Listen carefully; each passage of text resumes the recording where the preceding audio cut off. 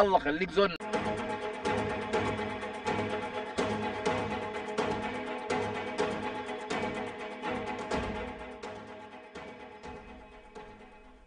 Welcome, dear viewers, to a new episode of Dialogue Horizon. In this episode, we'll continue covering the changing events almost by the hour. Every now and then, the changing events. So we'll continue on the framework ratification and signing and the final dates. So we are happy to host this time our activist and very much involved in the revolution before the ousting of the Salvation regime. He's associate professor in different universities. He mainly specialized in economics, but he is at the same time politically active. Our friend, associate professor Samani Hanoun, welcome to have you with me this episode. Thanks, Engineer Abu Haras, and it is a very good moment to extend a special greeting to all Muslims on occasions of Ramadan Kareem to everyone, and I hope that will create value to the discussion of this special topic. Thank you. We hope we can manage to cover the all items, because in Ramadan we have a short episode, only 30 minutes. Definitely. Okay, let us start by the first, the most recent event, which is, reminds me of very big wisdom. One of the philosophers, he said, further approach to an ideal behavior becomes more difficult the nearer we come to it. That's exactly what is happening now. Framework agreement, it was prepared and signed and started as scheduled or as planned by 5 workshops. All workshops went okay, some difficulties, but it ended with good deliberations and presence of hundreds of scholars in the country. But the last one, which was 2 days ago, it was the workshop on the security and military arrangements, about how to reform on the military and security arrangements. So it went all the way at the last moment. 2 days ago, the time scheduled for signing the deliberations of this workshop, the military component did not withdraw and did not appear, which raised big question. So what can you say about this? Why? Because what is spilled over about the reason, they say that the difference between the integration of the army, the rapid forces and the national army, the army, they believe that 2 years is more than enough for the process of integration. Whereas the rapid forces, they say they need about 10 years. Then Volker said the integration 5 years. So it seems that the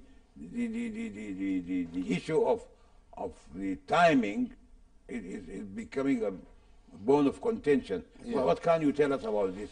First of all, let us appreciate the approach to address the national problem in Sudan through dialogue.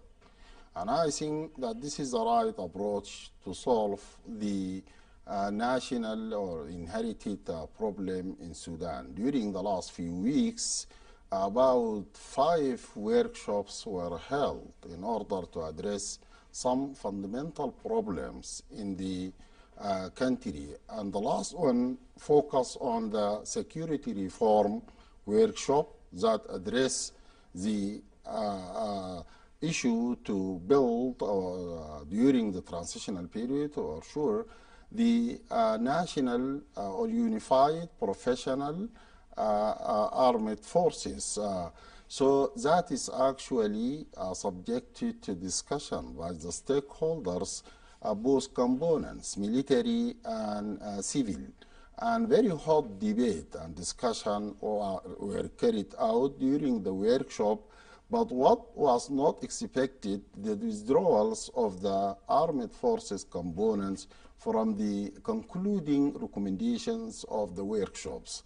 For some contrast arguments between the rapid support forces who suggested about 10 years to make a complete reform and integrations of the RSF forces in the national armed forces, and the proposal presented by the Sudanese armed forces for only 2 years.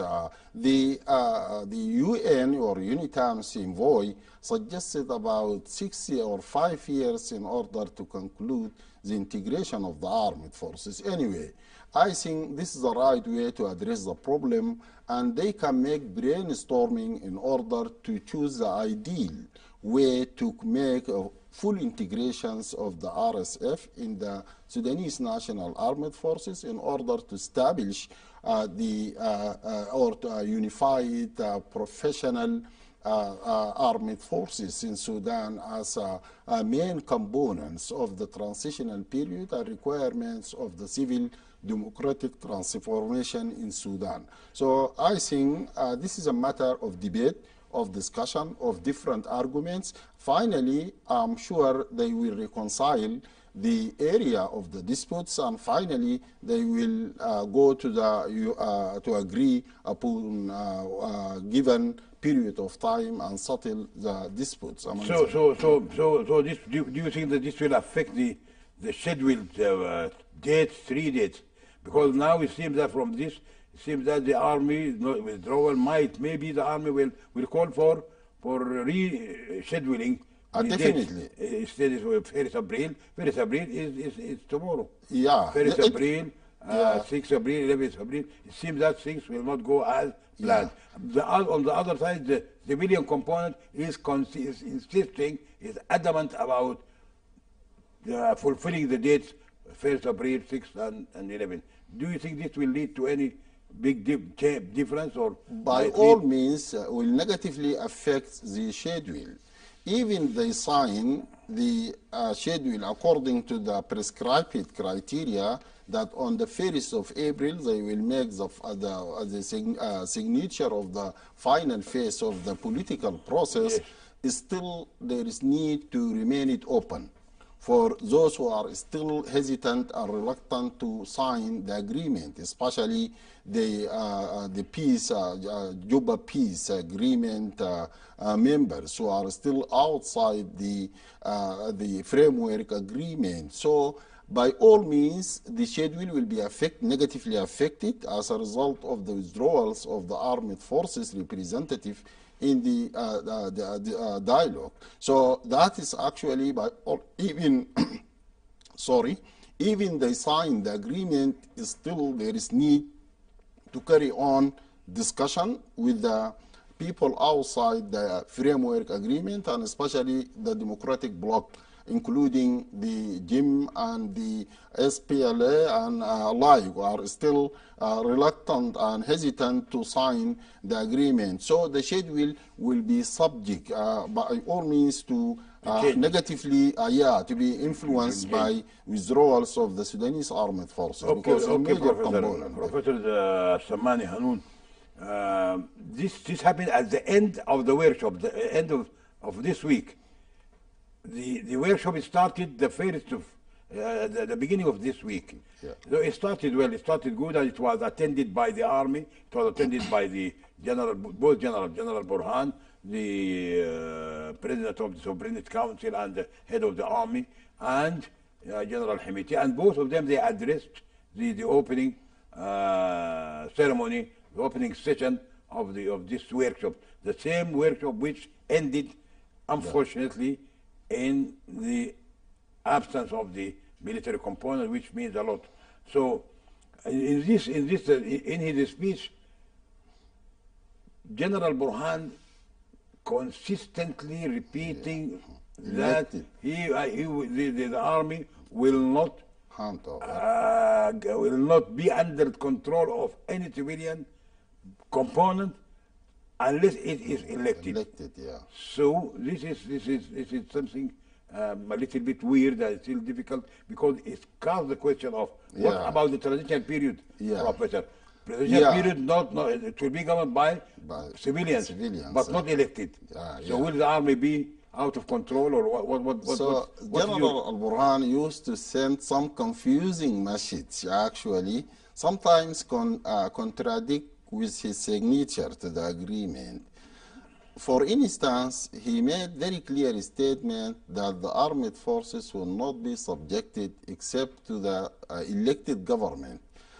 For transitional period, we don't have elected government. This is a national government according to the framework agreements sponsored by the UN, sponsored by IGAD, by the international community and legal community. So there is no election held up to date. I think this is one of the confusing message actually can be understood in different dimensions.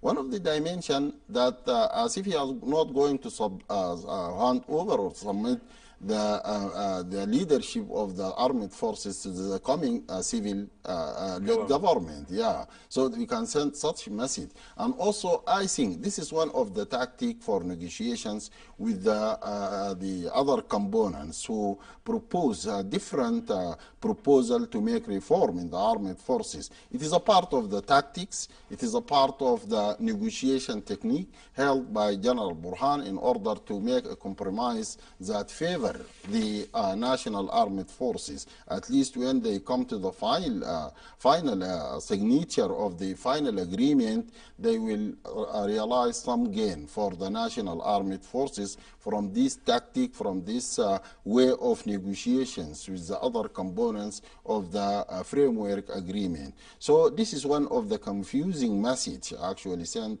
by General Burhan to the community. it went to the extent that the assistant Yeah.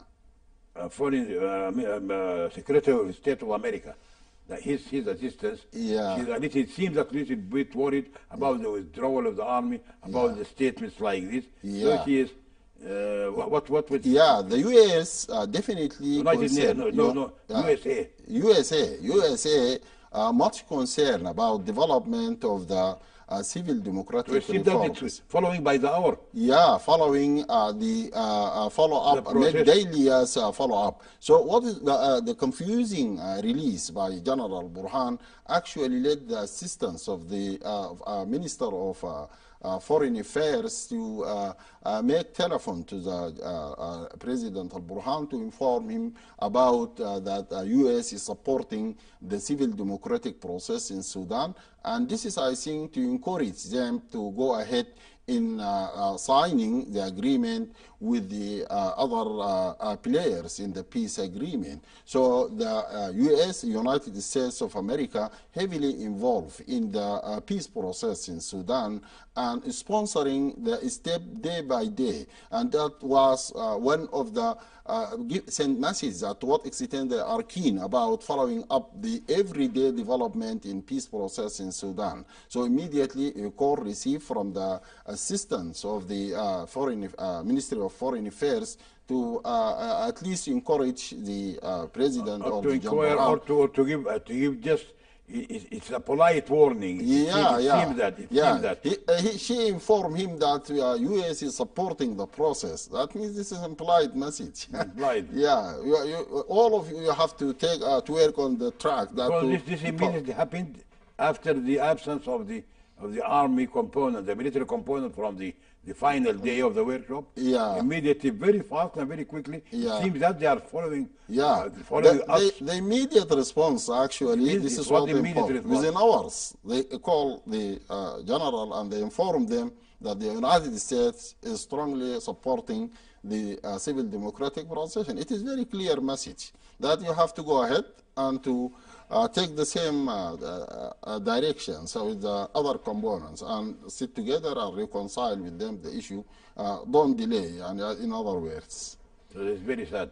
Very Yeah. sad that we are being coached and monitored so closely. Yeah. This is by because we international- failed to make national problem. reconcile Very locally. Yeah. This is the cost of disputes, national disputes in country.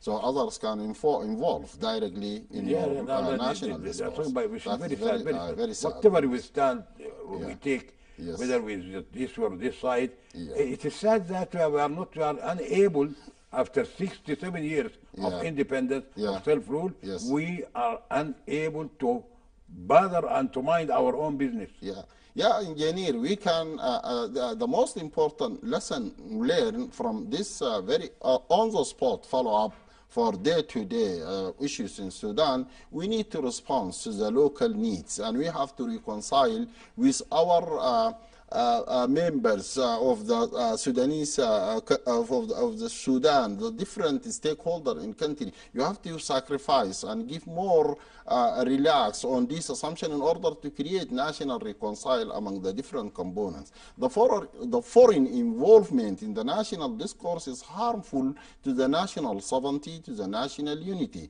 Needless to repeat that this special country, since independence in 1956 and up to date, they were failed to initiate any national project to serve the interest or public interest of all Sudanese people.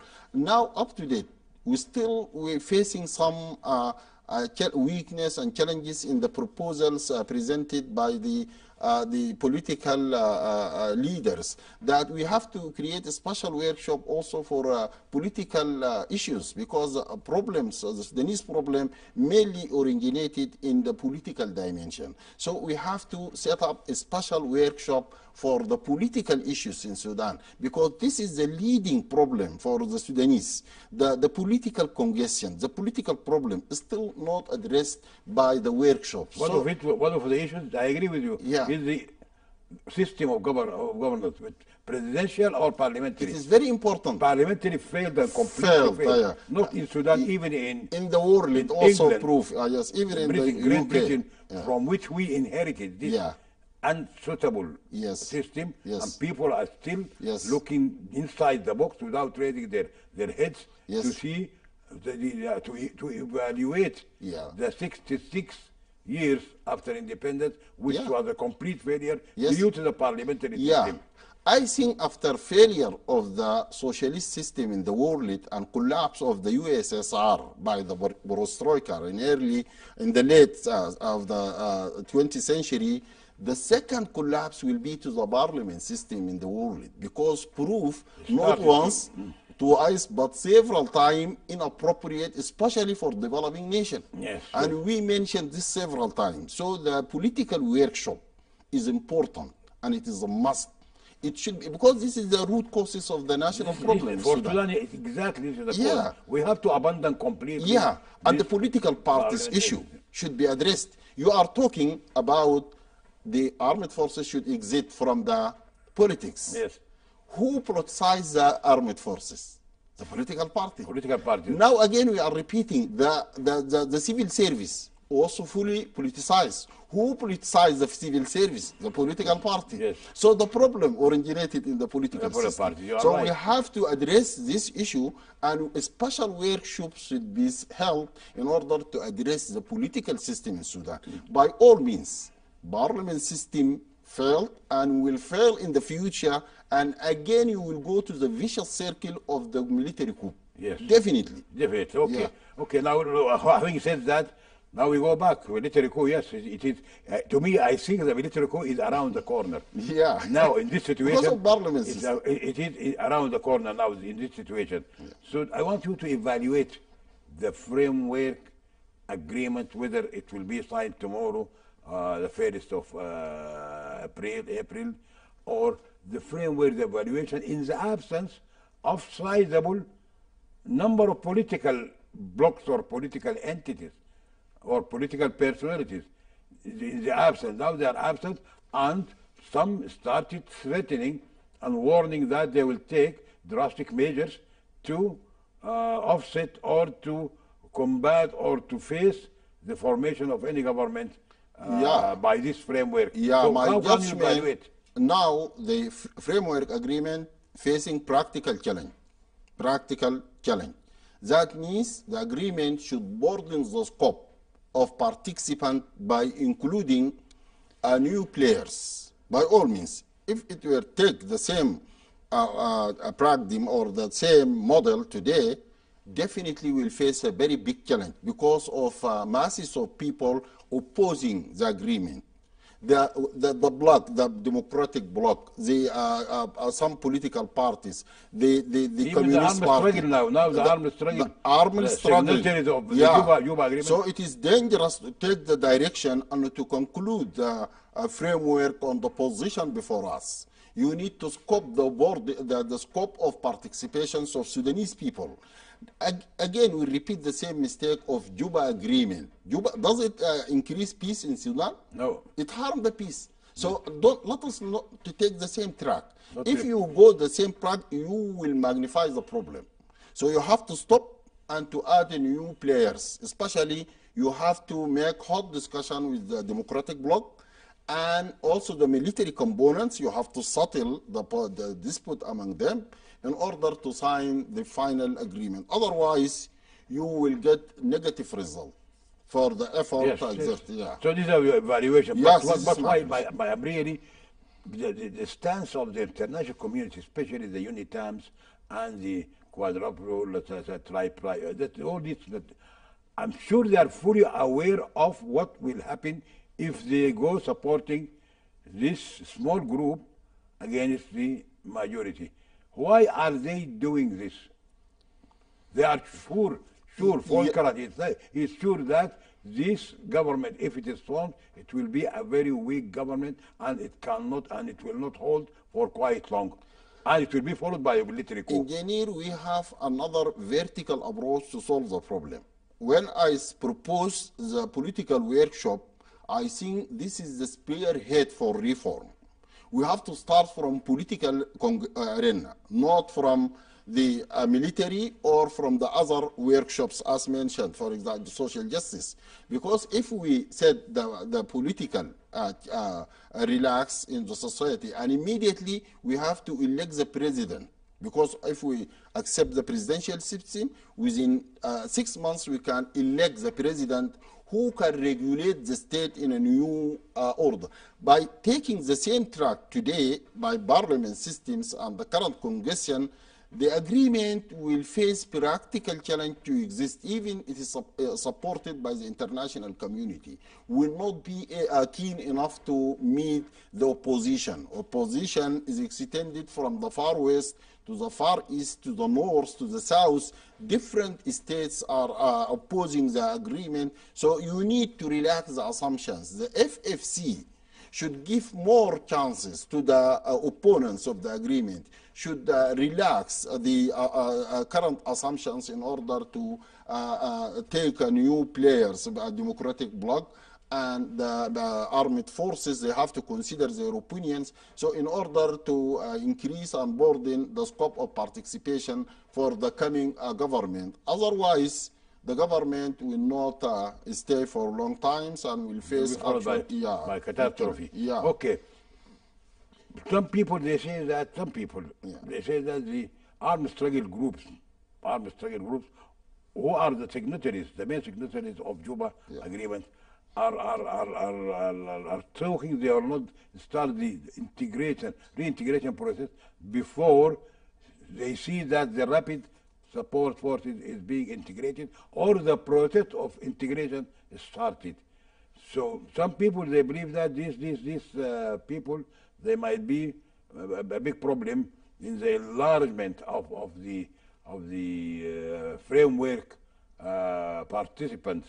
But on the other side, the for the freedom who are now on the other side of the framework agreement, they are adamant and they are categorically rejecting the inclusion of any other blocks which had any connection with the hostage regime. So how can the process? How can we it go? I think for military reform, I think let us take it as a package.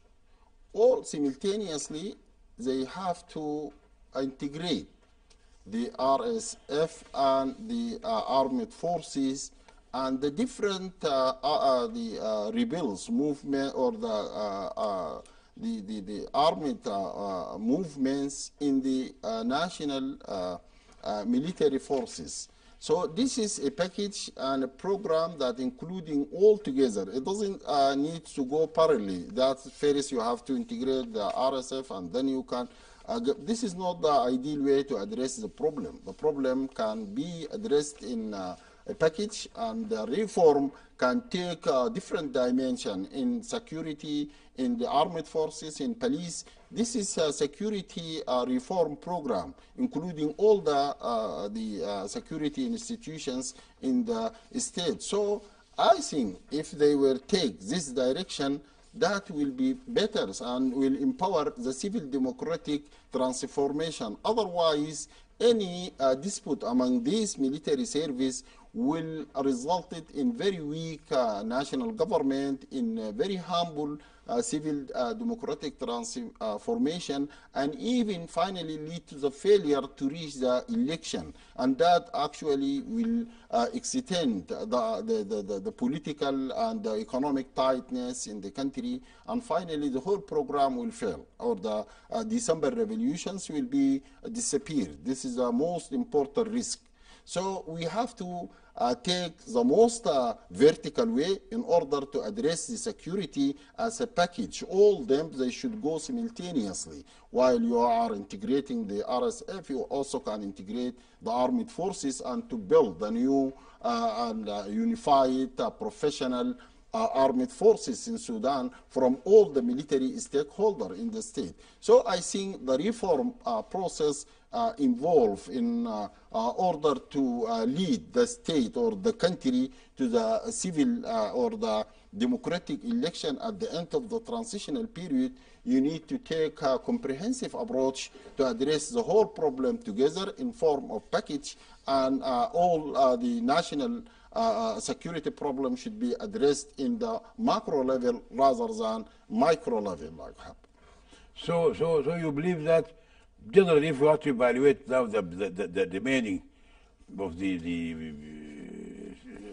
framework agreement, so as if you are saying that without enlarging the agreement, without the inclusion of some other bodies other than the present, it will not hold. It will be difficult, to establish a successful government unless you include other players, especially the democratic bloc and the other.